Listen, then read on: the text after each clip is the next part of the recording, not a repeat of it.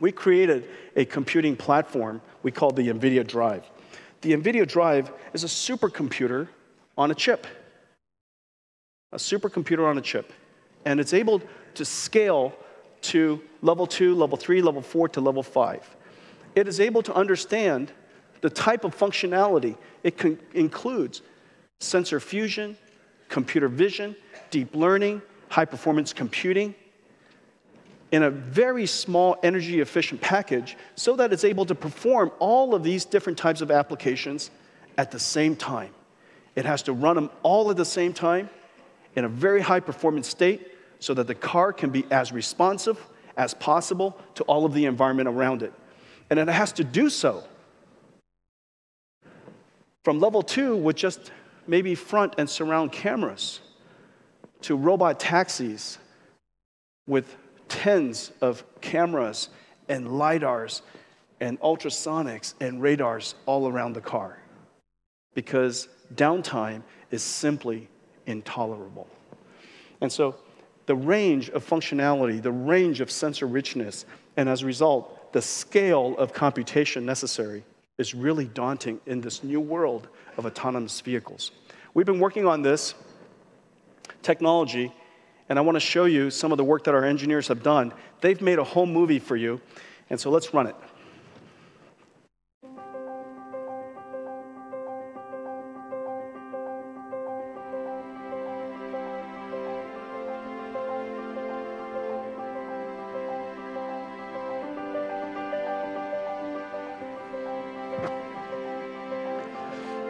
Using deep learning, we're able to recognize the world around us.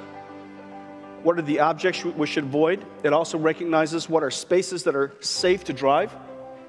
We have to figure out what is the trajectory of our car using cameras or using LiDARs.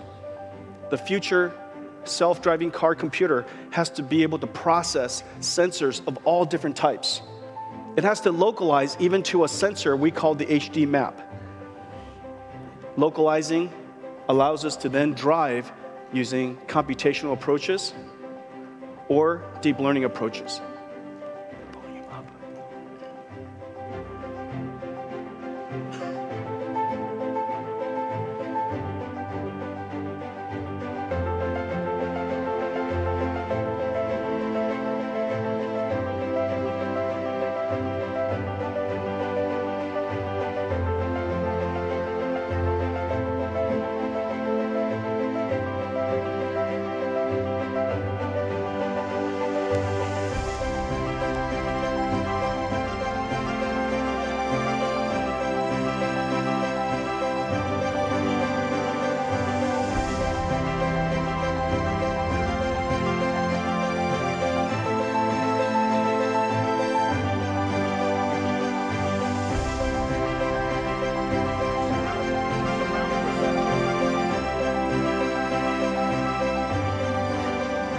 Surround perception in all kinds of different weather conditions, rain, snow, highway, urban.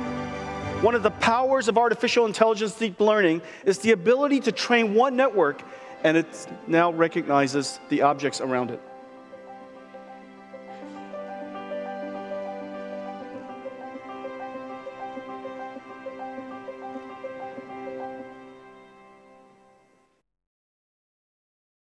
Ladies and gentlemen, the NVIDIA Drive.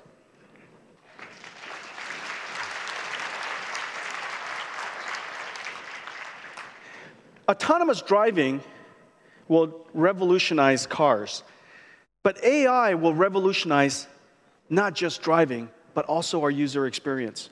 Remember, we now have sensors all around the car. We're going to have sensors and cameras around the inside of the car. So this car, our future cars, will have contextual awareness of the world around us, and it will have contextual awareness of us. So the question is, what can we do with artificial intelligence, computer vision, augmented reality, and how do we fuse those fundamental technology to change, to revolutionize how we enjoy our car? And we think that in the future, not just the inside of the car, not just the outside of the car, the functionality of the car will be revolutionized, but how we enjoy the car and how the car interacts with us will be revolutionized. The amount of software that we have to write, is really quite boundless. And we've imagined several applications we could create. And so what we've done is we created a SDK that fuses the sensors of the cameras outside the car, the sensors and the cameras inside the car, and we created a brand new SDK we call the Drive IX, Intelligent Experience. Drive IX is an SDK that software developers all around the world could then create the next generation of user experience. Drive IX includes eye tracking, head pose, estimation, speech synthesis, speech recognition, gesture recognition, facial recognition, fundamental technologies that are then used to create next-generation applications. Let me show you some examples. This is Janine, one of our employees. And here's an example where she's coming back from an airport, and she's carrying all these different bags, and she could be coming out of a store, and the car sees her, recognizes her face, and opens the trunk. Of course it should. Your car is an AI. Of course it should. There's other things that it could do. It tracks your eyes. We use artificial intelligence, deep learning, and a very special technique for labeling. We can now track eyes very carefully.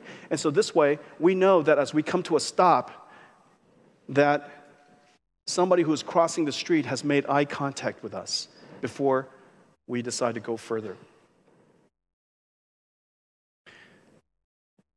So wherever she looks, we can calculate and estimate what is the angle of her eyes. And remember, we're doing this only from two-dimensional cameras. How do you predict the path that you're looking at, the orientation that you're looking at, just from a video? Here, we're detecting that she's being distracted. So we wrote a small application. Distraction. And so, if you have a car and the car's driver is required to be in control, distraction, we could create an AI that allows us to remind you that you're distracted. We can create an AI that recognizes that you're sleepy and that, in fact, you should probably have a cup of coffee or pull over.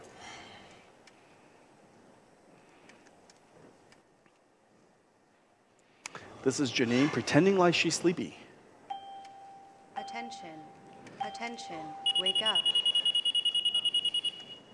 So all of a sudden, this car is no longer just an autopilot, but it's also a co-pilot. A co-pilot that watches after you while you are the pilot in command. And then lastly, remember, this car has perception all around it, surround perception. And so how many times have you tried to get out of a car and you shouldn't have? Caution, just a moment. All clear. If a car is coming, if a bicycle or a person is coming, the car door simply doesn't open. And so this car is not only driving for you when it can. When you're driving, it's also watching out for you. And so as you can see, the future car is just rich with software. And we need a basic computing platform that is able to do the type of processing necessary for the future autonomous machine. And the autonomous machine basically has to do three things. It has to do sensor fusion, sensor processing and sensor fusion. It has to do artificial intelligence and parallel computing. Artificial intelligence and parallel computing. And it needs to be able to then take that information and take action. Recommend an action.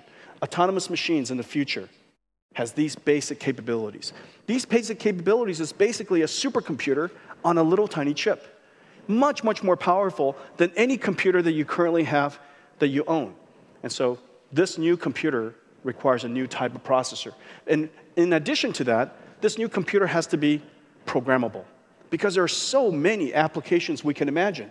Every single week, your engineers are going to create more and more and more applications. You're going to put them onto the store, and you're going to download it into your car, and the car gets smarter and smarter and smarter over time.